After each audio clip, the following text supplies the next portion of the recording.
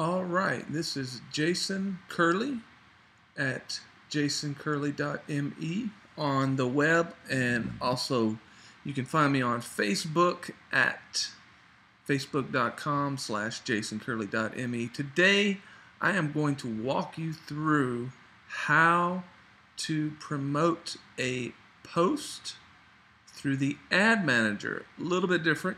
You might have seen the video on how to boost a post. This is a little bit different method. So I'm at our CC Storm Volleyball Club, and I am wanting to promote this post here. Now, my other video, you could post it, boost a post right here. This is going to be a little bit different method. So what we're going to do is go up here to the ad manager and create an ad.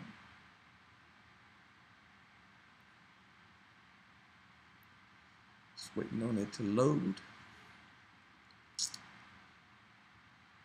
Once we get to the ad manager, first thing you're going to do is you want to choose a Facebook destination or URL. Maybe you have a particular website or something like that, but we are promoting a post a little bit different. So I want to go to the page that I want to promote, and then you'll see here, get more page likes, promote page posts, and see advanced options.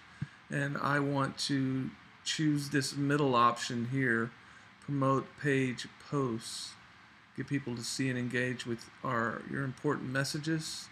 And if it's not the last post in there, typically it will put the last one there at the top.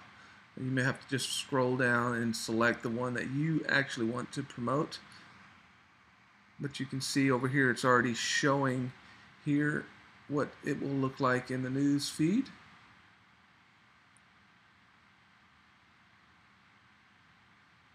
And then what I'm going to do is I'm going to come down here and I'm going to set up my targeting. Now I want to set it up via some cities, and I'm going to select Corpus Christi, and to make it simple I am going to go 50 miles around Corpus, which will cover about every city that is in our area. And just to extend it out a little bit, I may put another city that's a little bit out further, just to make sure I get all of those cities. Doesn't hurt to have a few more. I'm going to go ahead and hit age 13 on this one and no max. But then what you really want to do is you want to get some precise interests, and that's going to be important because you don't want to totally hit all these people, because all these people aren't interested in volleyball. All these people don't have children who are in high school or junior high, so you don't necessarily want to hit totally all of them. And so you want to set up some targets. So I will set up volleyball, and beach volleyball is another one. I will put in there coaches, because I want to hit coaches as well. Head coach.